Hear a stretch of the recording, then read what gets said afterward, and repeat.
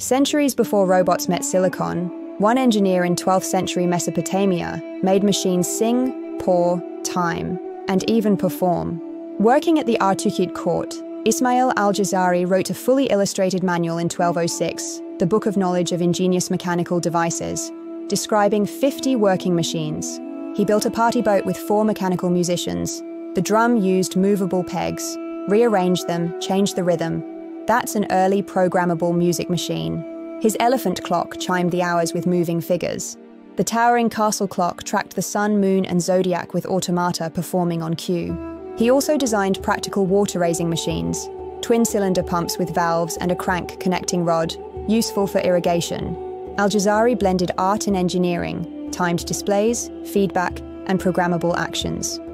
Long before factories existed, his designs set the templates for automation. Want more medieval bites?